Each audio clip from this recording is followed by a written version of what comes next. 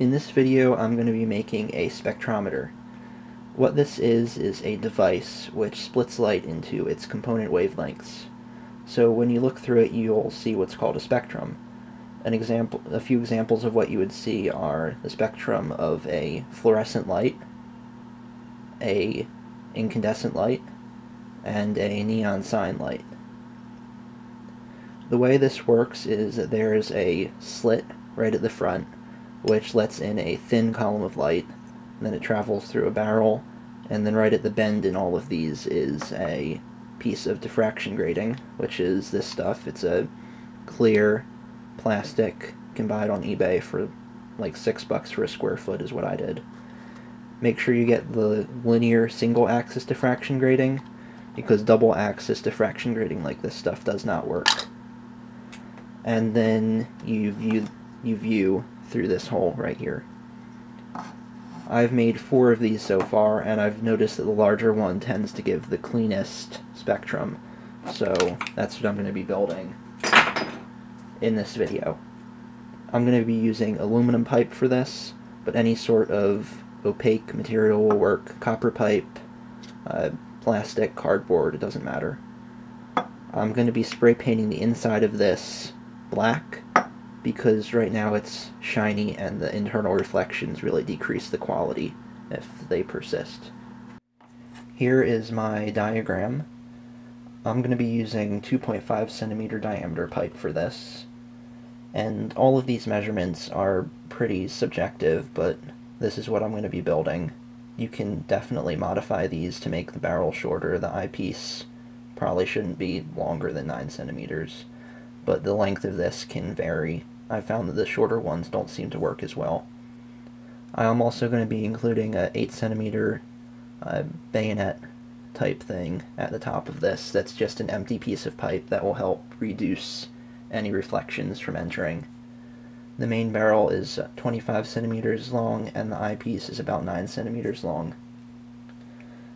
The angle in between the main barrel and the eyepiece is about 17 degrees, and I measured that by shining a red laser and a violet laser through the diffraction grating, and the median between those two was 17 degrees, so that's what I'm going to be using for this.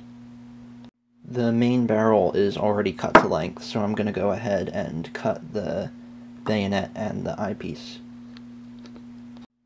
I've got my tubing cut, so now what I'm going to do is use a compass, draw a circle that's the diameter of the tubing, and cut out the diffraction grating in that shape using a knife. I cut the diffraction grating, and I used a fresh razor and a pair of gloves, so that way I could get a clean cut around the edge and I didn't scratch it with my fingernail. I also got a strip of this aluminum duct tape, and I'm going to use that to secure it into the barrel. Any type of tape can really be used though. I'm also going to clean the diffraction grating with a lint-free cloth and some Windex before I install it. To install the diffraction grating, first I'm going to take the strip of tape and apply it around the edge of the barrel, like so. Now I'm going to fit in the bit of diffraction grating, being careful not to get any fingerprints on it, and I'm going to fold over the edge of the tape so that it holds in the grating. I've got another section of this aluminum foil tape, and this time if you don't have aluminum foil tape, I'd recommend substituting aluminum foil and just some other sort of tape. But I'm going to cut a very straight line in this using a straight edge, and the thickness of this line is critical. You want it as thin as possible for the best accuracy of this device. So I'm using razor blade, and there's a very, very thin cut in there. It's kind of difficult to see through the camera, but if you see the rectangular lines that are all oriented in a rainbow, I'm going to rotate the slit, and you can see how, like right now, they're all oriented in the wrong direction, and then when I flip them a bit, they all rotate so that it forms a rectangle. You need to line up the diffraction grating in the slit so that it forms this feature. I just had to make 3 different slits until I finally got one that was the right width. The slit width completely determines the performance of this, because a larger slit will mean larger spectral lines, and the larger lines mean that more wavelengths get blurred.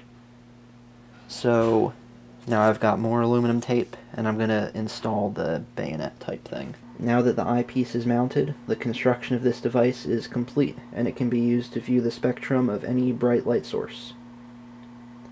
In order to view the solar spectrum, I would place a white piece of paper in sunlight and then look at that with this device.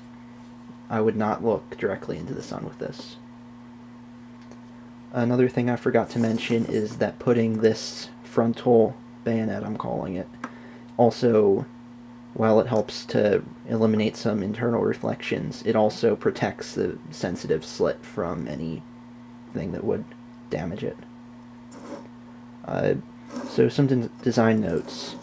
The way this works is that light enters through this frontal aperture and goes through the slit, and as it goes through this long tube, it's effectively collimated, because any light that is not going perfectly straight will hit the side of the tube and be absorbed, so only the straight rays of light make it into the diffraction grating.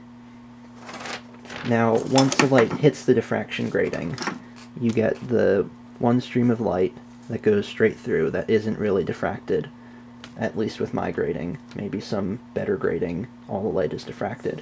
But the main light comes in, gets diffracted, or it doesn't get diffracted and goes straight through. Now you also have the 2 color spectrums that come off on both sides. That's why you can mount the eyepiece in 2 possible positions, and you get 2 different rainbows formed. And the reason that this piece is on an angle is so that this straight beam, the unrefracted light, will hit the side of that tube and be absorbed by the black paint, so that only the colors, the refracted light, is viewable through the eyepiece. If the angle of the eyepiece is too shallow, you'll be able to see the unrefracted light that goes straight through the diffraction grating, and since that's not really conducive to the purpose of this device, mounting the eyepiece on an angle is required. I've also seen people build homemade spectrometers using CDs, although I don't think those are as effective as diffraction grating. But if you don't want to buy diffraction grating, or it's not available where you live, I would look up some other designs on YouTube that use CDs. Hopefully you found this video interesting, and thanks for watching.